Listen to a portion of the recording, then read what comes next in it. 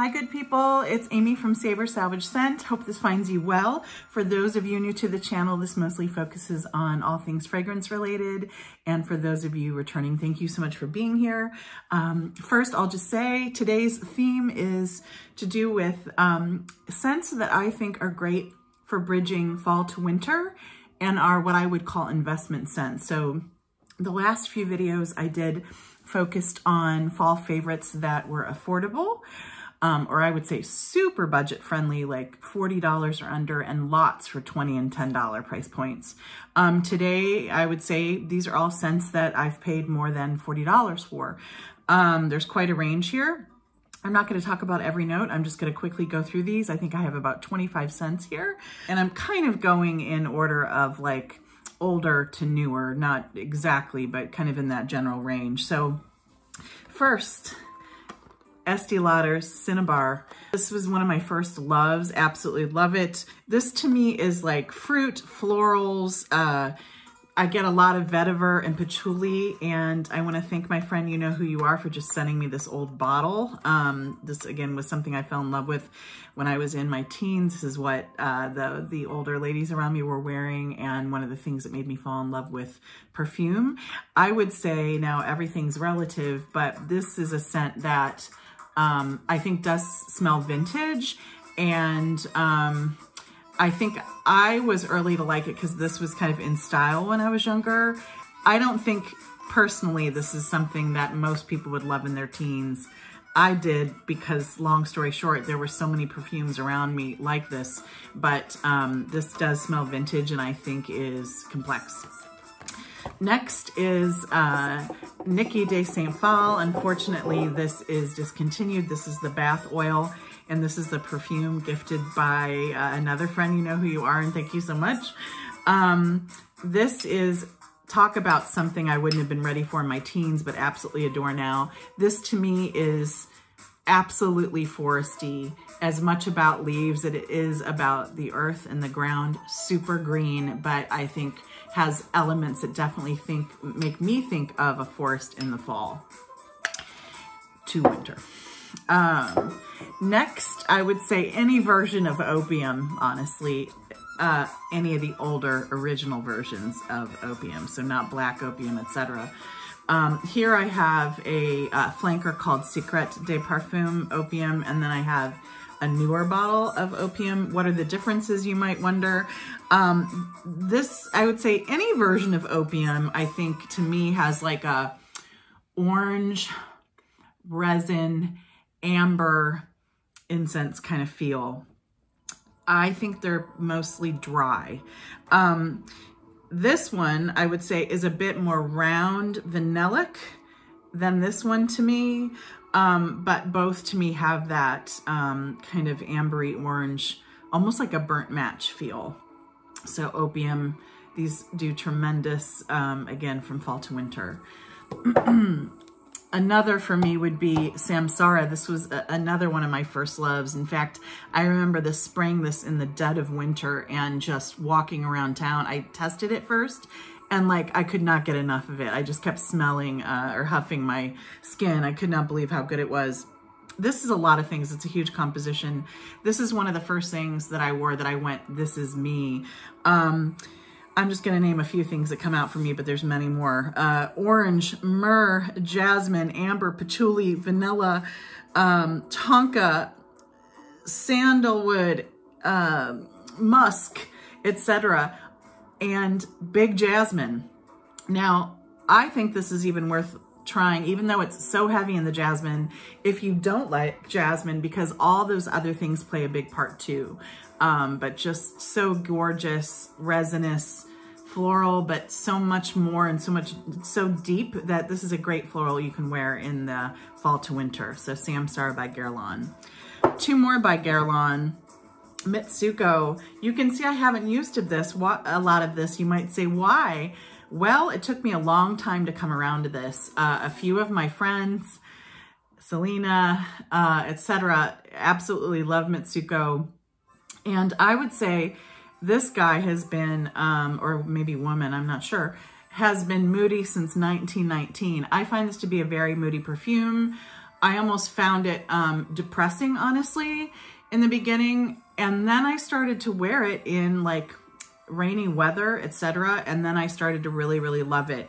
It has a dry quality that reminds me of leaves that have fallen. A few things that come out for me in a big way are florals, especially peach, ylang ylang, vetiver, amber, oak moss, and spices. But very, very dry. I, again, find this to be melancholic, but so, so beautiful. And last in the Guerlain category here is Nahima. This is a rose, I think, that is great from the fall to the winter.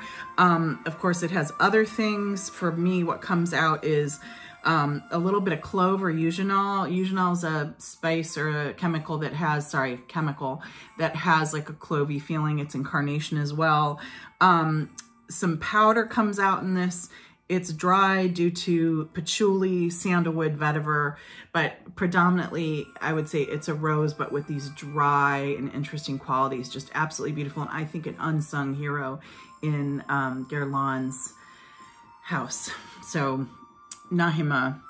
Next I have on today Poison by Dior. This is a bombastic floral, but it also has these resinous, earthy things that I think make it really, really complex and not your average floral. I'm not going to say more about it. There are a lot of reviews around it, but I find it to be almost like a gothic floral, very worthy of its bottle and absolutely gorgeous. Yeah, I'm really digging myself today. I don't know what to say. It's such a gorgeous scent. Two, I just have small bottles of because they are very expensive, but these are two scents that if I had to choose, somebody made me choose a signature scent.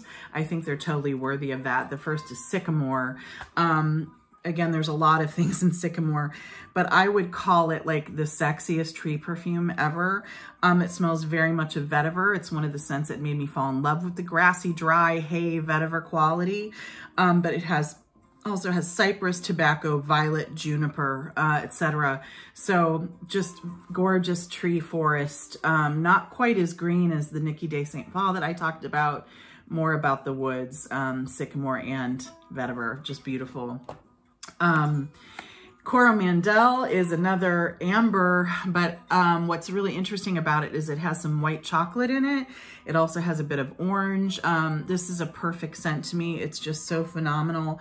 It also has patchouli, orris, resins, incense, wood, big in the wood, but I think the white chocolate is what makes it really unique, and it's like a cross between an old amber and a gourmand, and again, just perfect to me. Two, Serge Lutens I'm going to talk about. I think where a lot of his scents get a lot more recognition. I think Araby is probably my favorite, if not neck to neck with the next one. This is like supposed to smell like a Middle Eastern spice market, but to me, it's like all about the dried fruits. I get a lot of date and raisin. Also, there's caraway that stands out in this, and I think it's probably a love or hate for people because of it, but absolutely gorgeous, unique. And this is one that I just like through the day, I'm like, I cannot believe how good this is. So great. Araby by Serge Lutens and Christopher Sheldrake, the nose. And then Un Bois Vanille is a vanilla I think that's perfect in the fall to the winter, partly because of the wood aspect, but also because it has the most gorgeous licorice. If you don't like licorice, you're probably not going to like this, but to me, it is my perfect vanilla because of the wood and the licorice. It's beautiful. Speaking of licoricey, anisey qualities, I'm almost out of this, as you can see. This is a Jo Malone, very simple. I'm not sure if it's made anymore. It's vanilla and anise, and that's basically what it is. Not much more, but it is gorgeous. This is another one, the first time I sprayed it, I was like, yeah, have to have it. It's phenomenal. Perfect for me. Jo Malone, vanilla and anise. Light, like a lot of Jo Malones, but I spray 5 or 6 times, and I get about 5 hours out of it. Next is a diptyque. I love this house and how I was treated in France. I love their candles. However, I have to say, just to be fair, this is Tam Dao. This is gifted by a friend. You know who you are. And unfortunately, the sprayer broke like the week I was gifted it. And I have been to the counter here locally at a Saks, and they said, so sorry, we can't help you. That bottle was only sold in France. I have written the company, I don't know how many times, and they're completely ignoring me. So I'm a little about that. But this is one of my favorite resinous scents, totally worth the money. It is really wood, resin, and sandalwood, and it's just this gorgeous dry incense. I absolutely love this thing. So gorgeous. I would hate to be without it. Tam Dao by Diptyque. Another beautiful dry scent, but now focused on saffron, is Calligraphy Saffron by Aramis. What else is it? I wrote here, what I get the most of is saffron, bergamot, tonka, vetiver. It's grassy, but yet it's got this warm, almost gourmand quality. It's just beautiful. I think this one has recently gone out of commission, so look into it if you're interested soon.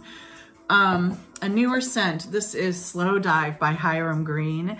This to me is a honey that is more resinous and can move from the fall to the winter. Very syrupy, almost dirty, gorgeous thing. I have two scents here by Bottega Veneta. The first is the original. This to me is mostly suede and plum. That's about it to me, but the most buttery, gorgeous thing ever. Everyone I've had smell this that isn't familiar with it says, God, that smells rich. It smells like the inside of a handbag, and they've done it here. It's phenomenal. Then Bottega Veneta Not.